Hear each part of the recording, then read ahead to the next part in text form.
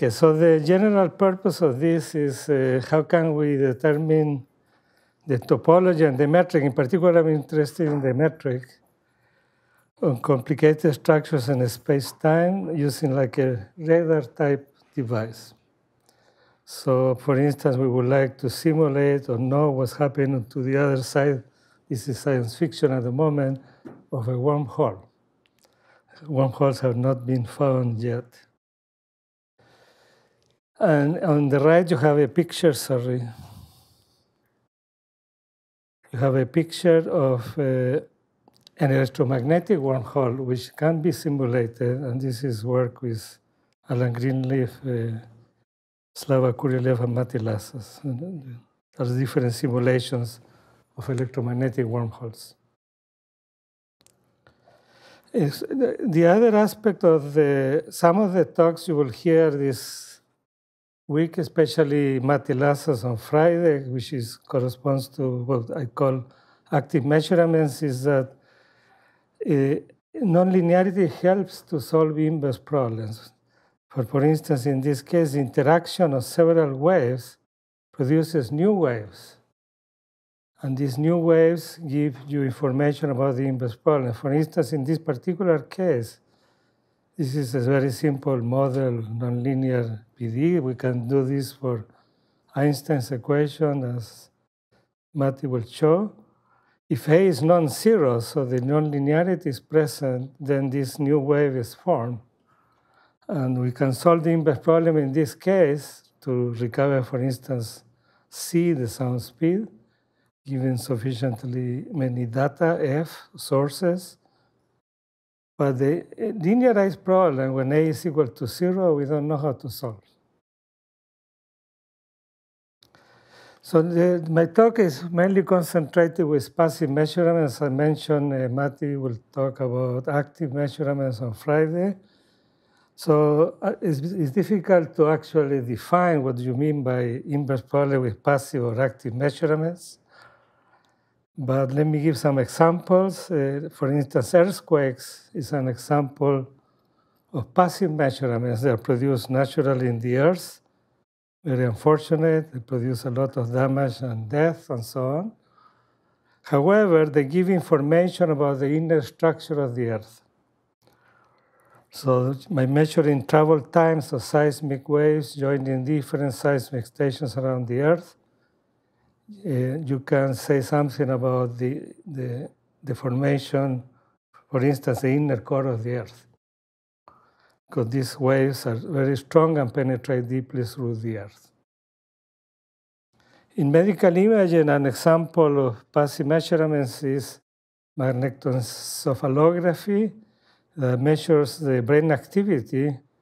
For instance, you want to find whether there is a problem in the brain, a tumor, or epilepsy, a source of epilepsy, and so on. This is imaged by measuring magnetic fields produced by the electrical currents in the brain. So I like to say some people produce stronger magnetic fields than others. And another example of active measurements in geophysics is oil prospection, is to find oil. Most of the oil is found in the sea.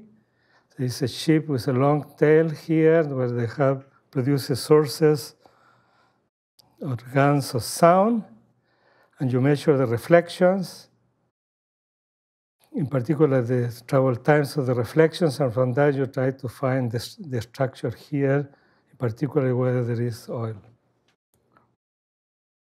And in medical imaging, ultrasound is a prime example of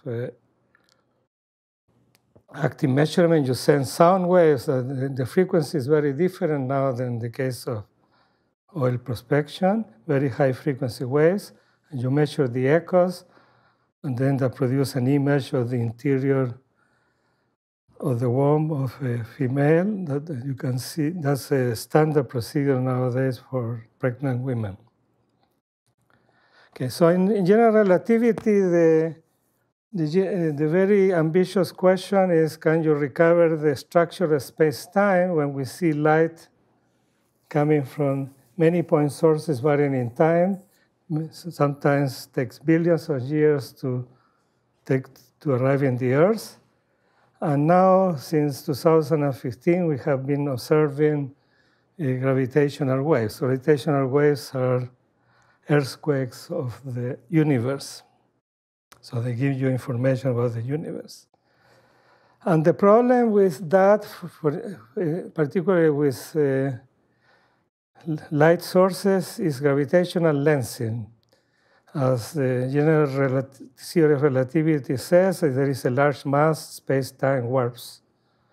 And then the rays of light are deflected, and they produce conjugate points, several sources coming to the same observer, and you create images like this. You can see images like this, like the Einstein cross, 4 different images of the same star. That's one of the problems. An example that I like very much is the double Einstein ring that's produced when the mass, the star that you want to observe, there is a large mass in between the observer, the star, and the object that you want to observe. They're aligned approximately, and light doesn't know where to go, and it goes in a ring and forms this double ring. And this is very similar to a phenomenon known in optics as conical refraction. In certain crystals called biaxial crystals, if you shoot a ray of light in the direction of the optic axis of the crystal, it splits into a cone. And you can see exactly the same, the double ring separated by a dark ring.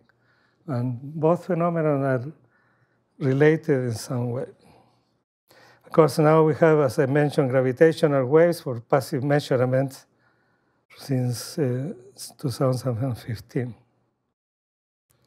Okay, so how to model this type of passive measurements? So here is on the black region is the one that we want to image, determine the metric, for instance, here, or even the topology or the differential structure. And in the blue rectangle here is where we are observing. Of course, this is in space-time. And then this light produces wave fronts, for instance, from this point in red. And you intersect the wave fronts, the different wave fronts, with the region of observation. And this is what I want to make a precise definition of. And for that, I introduce the standard concepts of Lorentzian geometry. So you have a Minkowski space and plus one-dimensional Minkowski space. The metric is signature minus plus plus plus minus dx squared plus dx squared. The null vectors are on the light cone, where the metric vanishes. And the plus and the minus indicate the future light cone and the backward light cone, starting at the point Q. In general, we have an n plus one dimensional manifold. Lorentzian is the signature is minus plus plus plus. We as always assume time orientation. The null geodesic starts at the point Q. You follow the geodesic here using the exponential map. And these are null. So they are in the light cone. And this is the future light cone in this case. Corresponds to the previous definition in Minkowski space. Okay, and again here we have the, and I will now take 4-dimensional oriented Lorentzian manifold. LQ plus again is the future or past pointing light-like vectors on the light cone or the backward light cone. Causal vectors are the collection of time-like and light-like vectors. Time-like if the metric is negative inside. This, I will mention this as the solid cone. The light cone is the boundary. And a curve is time-like, light-like, causal. If the tangent vectors are time-like, light-like, causal. This is standard definitions of Lorentzian manifold. I just want to fix the notation here. And if you have a point P, the chronological future, this is the notation, the standard notation also, P much less than Q means it can be joined by future pointing time-like curves. And P strictly less than Q means it can be joined by future pointing causal curves, so on the light cone. You have the chronological future. This is our future of the point P. And the causal feature is the one inside. And then these intersections are very important, will be very important. In particular, the IPQ, which is the intersection of the forward light cone, solid cone coming from P, and the backward solid cone coming from Q. This is the diamond. This will be referred as the diamond causal cone. It's a diamond. Okay, so this is the main assumption that we'll have throughout the global hyperbolicity, so that you cannot go to the future and come back. There are no closed causal paths. And this set that I mentioned before, this JPQ, which is indicated here, is compact.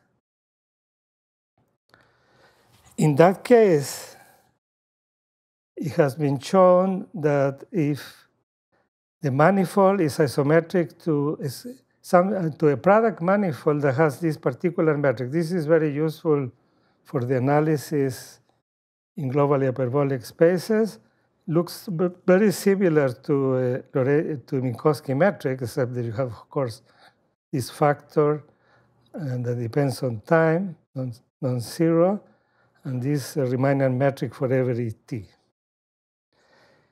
So we usually denote the point x by t and y, and they are referred also as coordinates x0, x1, x2, x3.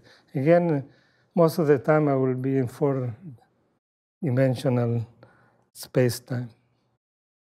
Okay, so here comes the main definition of what I want to measure. So this is the set W is the one I want to determine. And you send light from points in W, in particular the light cone.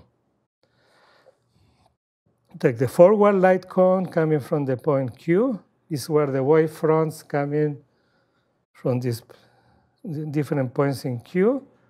And you intersect it with the region of observation. So V, you have 2 points, P minus and P plus on a time-like geodesic. This is the life, it's like an observer, the timeline of an observer.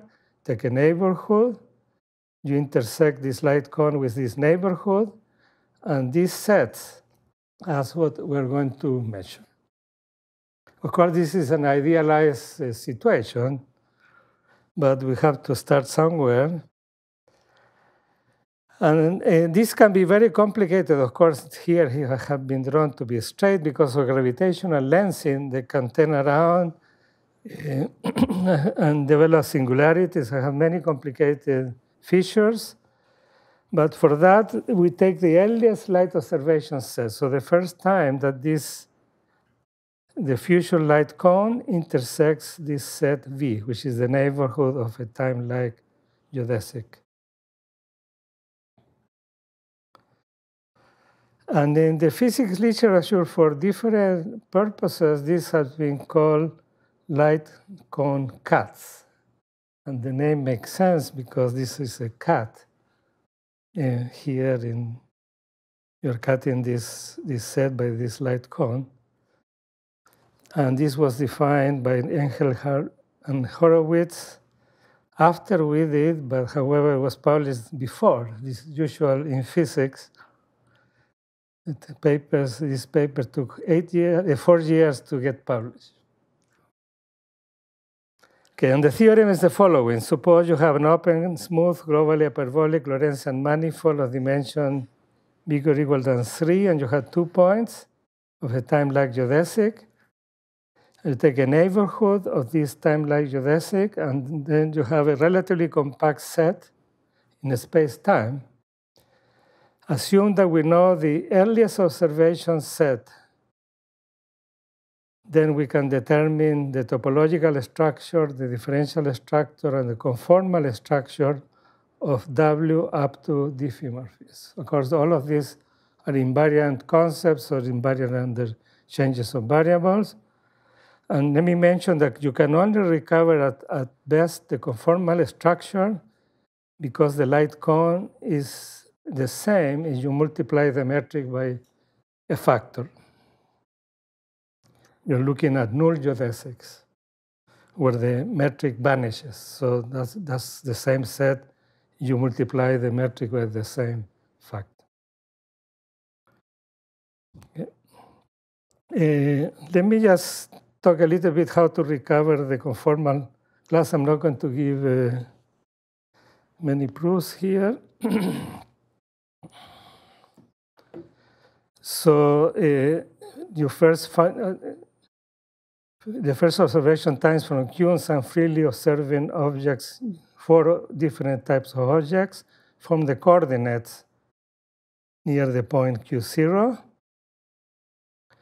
And given the earliest observation set, we find a point and a direction in the forward light cone of this, so that the geodesic is contained in this part of the geodesic is contained in the earliest time observation set, and then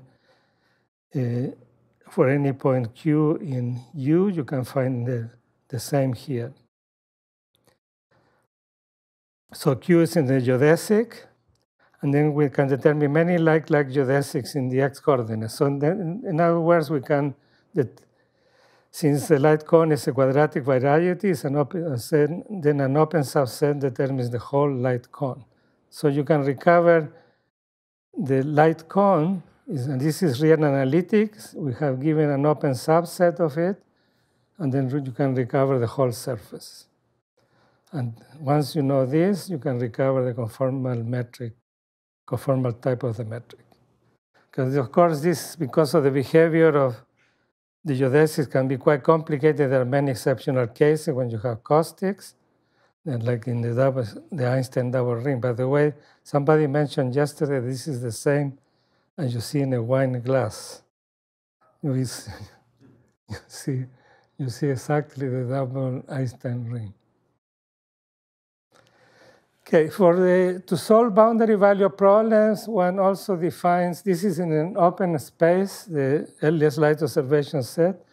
One can define the boundary light observation set. For instance, in this model, you're, let's say, in 3 dimensions, 1 time and 2 space dimensions. You have the boundary here, and you have the sources which are contained in the interior now. And you take the light cones starting from the points in the interior, and you intersect it with the set where you are measuring.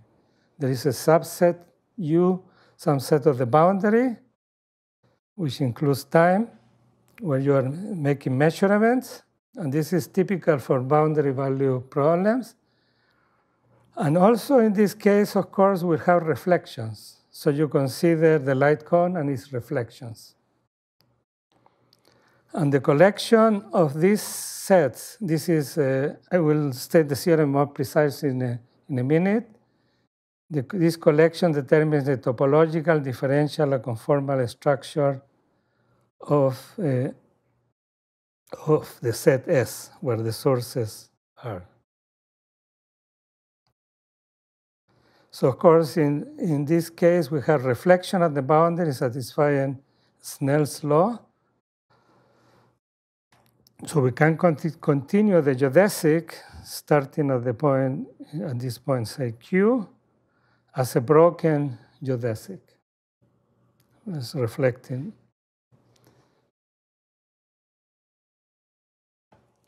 And we also need this, in order to have, for most geodesics, transverse intersection Otherwise, it gets very the situation gets very complicated with glancing rays and so on. Then one assumes the simpler possible case where all the null geodesics starting in the interior hit the boundary transversally. And the condition for being transversally is that the metric is positive definite is for this vector, where this is mu is the unit normal. This is covariant derivative of W. W is in the tangent of the boundary, and it's null.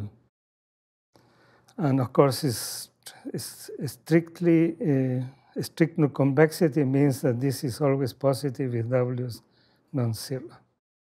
So we can define these light cones now that we had from before by taking the reflections. So we take broken null geodesics.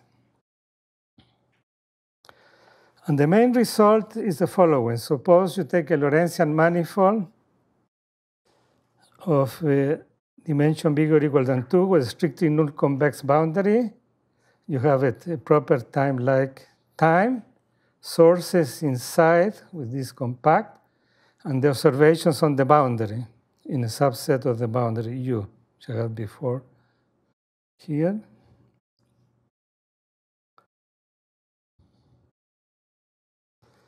And there are two assumptions. The first one is necessary, that these broken light cones, as I will say, starting at Q1 and Q2, are different if the points are different when measured in U. And there's another condition that it might not be necessary, but we need it for the proof, that the points in S and U are not conjugate points. So the exponential map is a diffeomorphism with the point on the boundary, not necessarily inside. You may have caustics inside or conjugate points, but not at the boundary.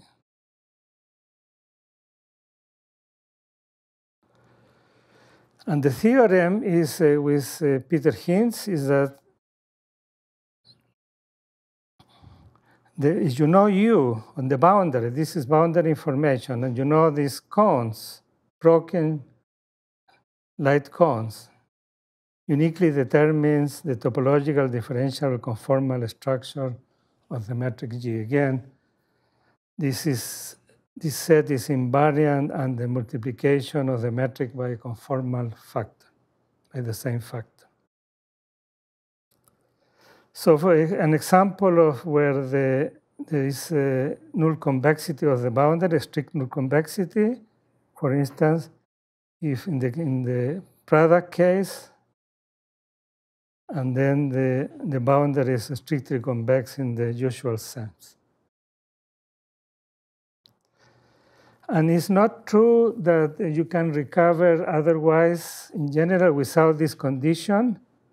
It's easy to find examples. You take this set U, points Q1 and Q2, and here you can see the broken geodesics, the broken light cones coming from the 2 points are exactly the same in this case, because you have reflections and so on.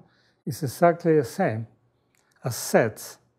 So you cannot distinguish between S1, this one here, and this S1 union S2. They give you exactly the same boundary information.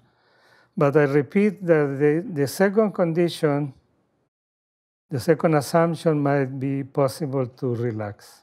And it will be interesting to relax. Okay, so what, again,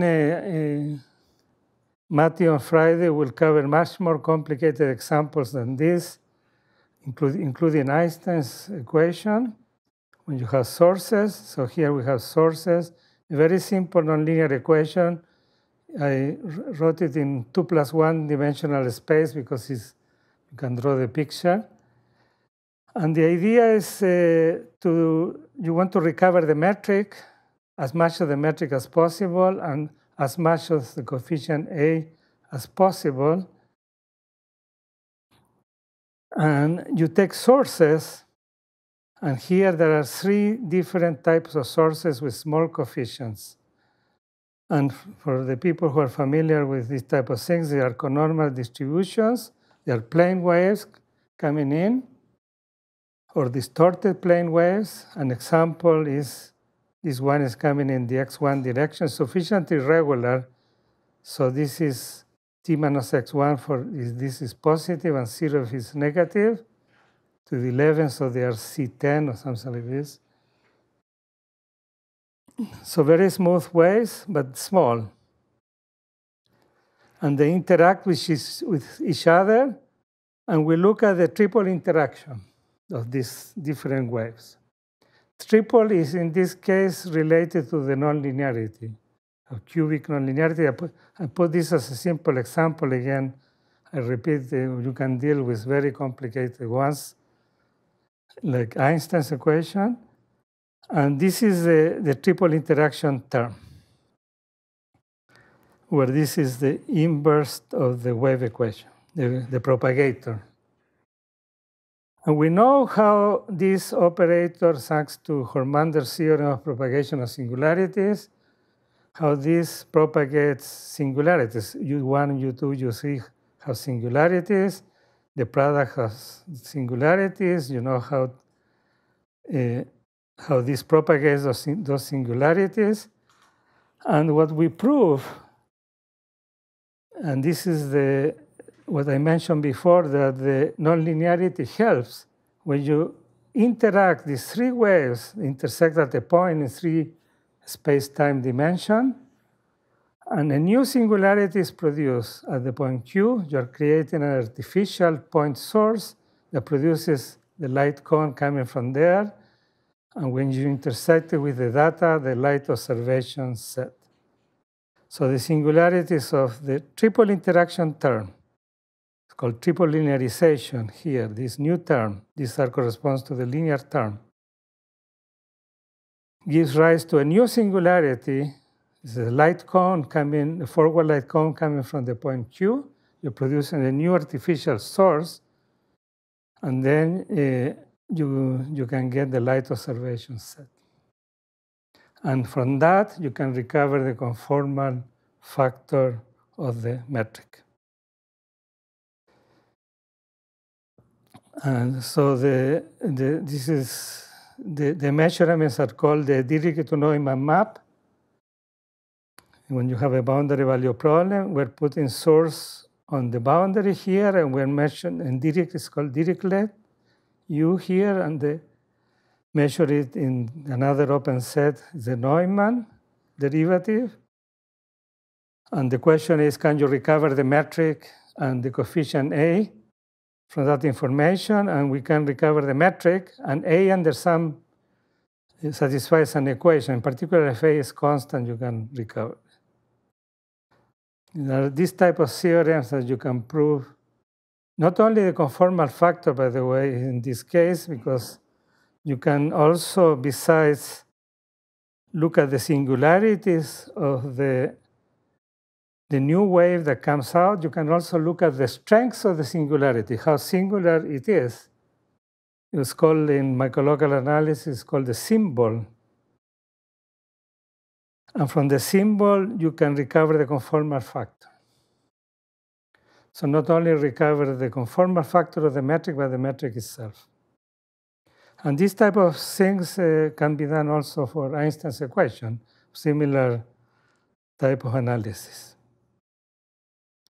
Okay, so this is, okay, so I was going to talk a little bit about the proof, but let me go to the second part of the talk. I have only 15 minutes. The problem is, the next inverse problem I want to tackle is you have the cosmic microwave background was one of the big discoveries. This is from this map, the thermal energy at that you can see here at different points, can we recover something about the structure of the universe. Again, the problem is, so you look at the propagation of photons starting at some point, it's believed to be 380,000 years ago approximately.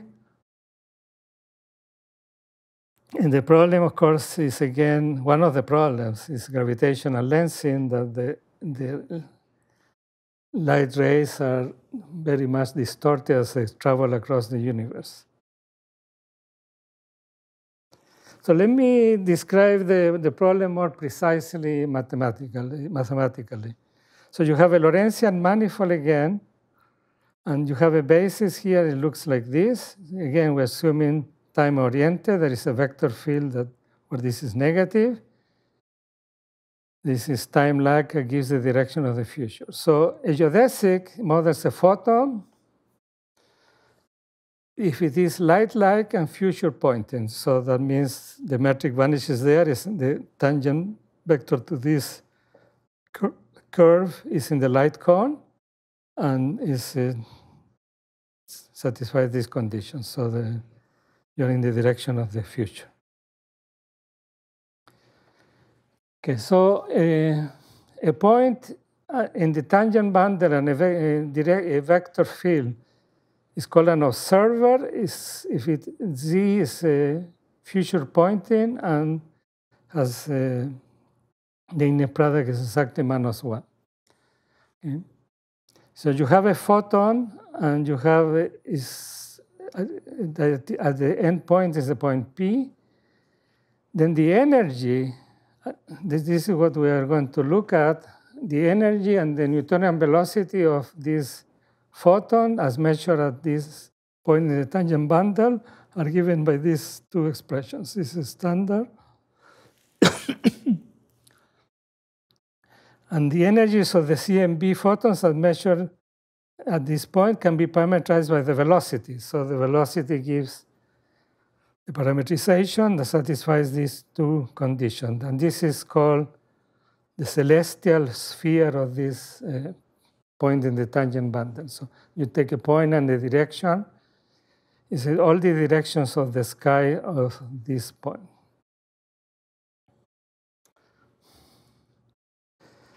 Okay, so this, what we do, we start here.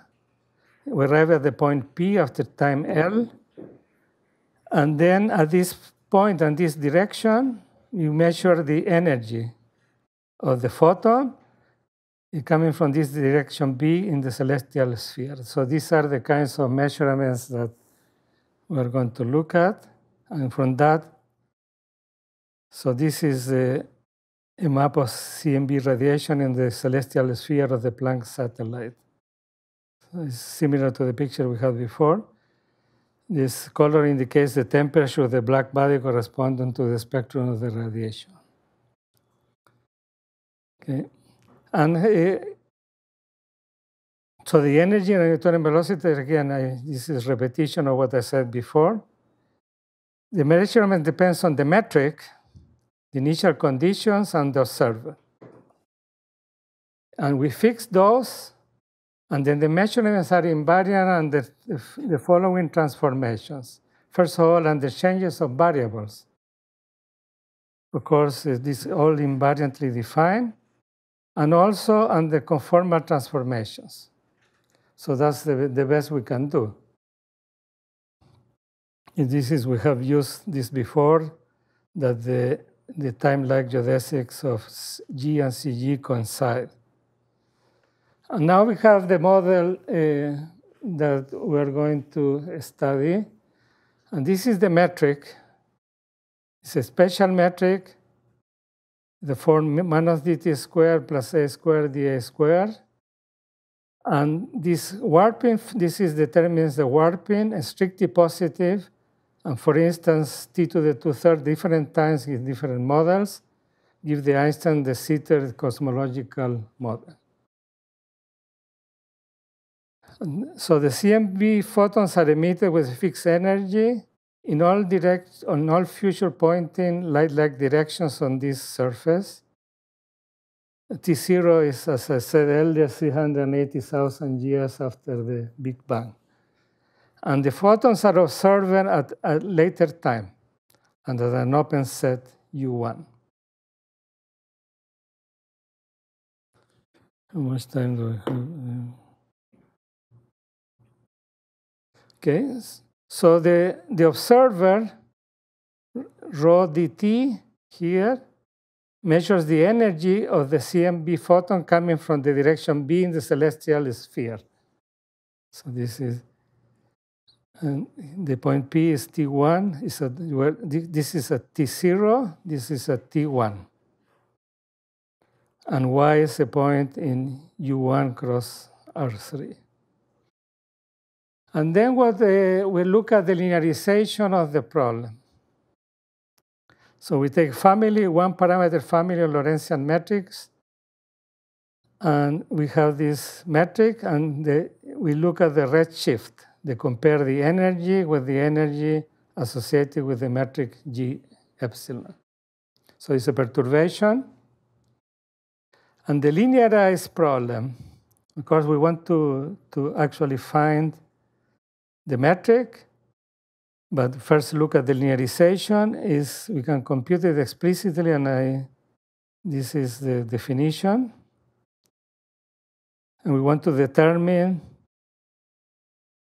the metric, in this case, the linearization of the metric. So the inverse problem is to recover the metric itself. We're looking at the linearization of this problem up to the natural invariants, which are diffeomorphism invariance and conformal invariance. And this leads to something of interest in its own right in integral geometry called the light rate transform.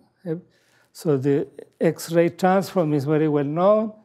You integrate a function along lines. But here we're integrating a tensor, because the linearization of a metric means perturbation is a tensor. And not over all lines, but over the lines in the light cone, or in general, depending on, in this case, will be a straight line. In Minkowski space will be the light cone, and there will be the deformed light cone in general. Okay. And so this problem was really considered by Sachs and Wolf, and it's called the Sachs-Wolf inverse problem in some literature. We look at the linearization first, like they did. And then the linearization can be computed explicitly and leads to the light rate transform of a tensor. So you're integrating only along the light rates, or the light geodesics. And F here, what you're integrating is a Lie derivative, or the derivative of the metric, and you want to determine this derivative with respect to epsilon of the metric G epsilon. For the nonlinear inverse problem, you want to recover the metric G itself.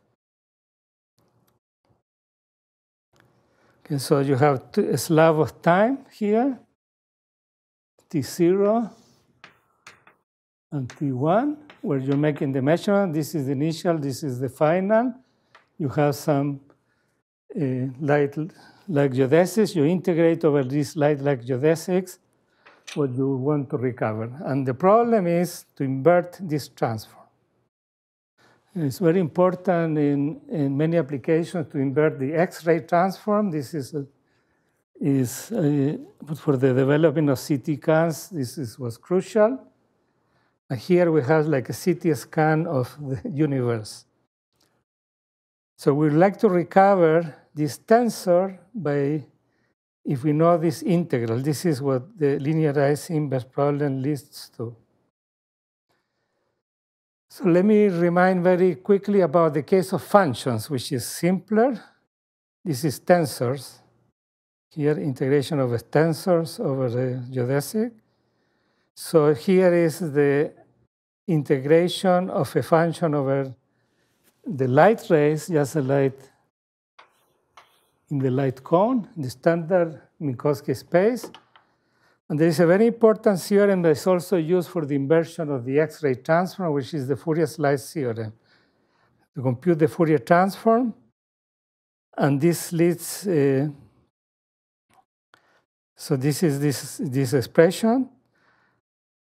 And then, so if you know the light ray transform, then you know the Fourier transform on this plane, where tau plus c dot theta is equal to 0.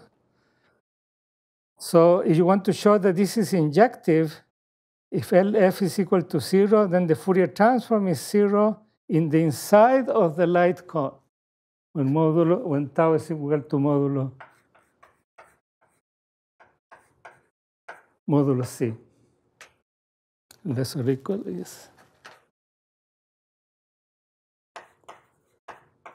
You cannot recover anything here, and the problem still remains what happens at the boundary of the cone. Okay, so this is, if F happens to be compactly supported, then it's real analytic.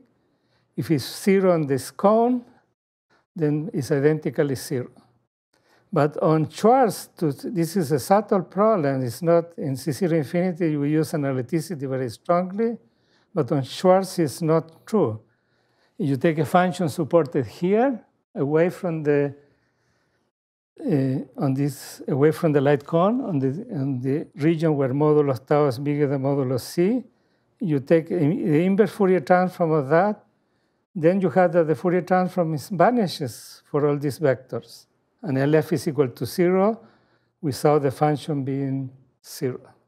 So it's not true that it's injective on Schwarz space. It's injected in C0 space. So it's a complicated transform. And one looks at what's called the normal operator, what one does a lot in matrices, take I star A. It's a better operator in general. We can, since I'm running out of time, let me do this quickly. It's a convolution, which the delta function of t is equal to modulo of x divided by this singular factor.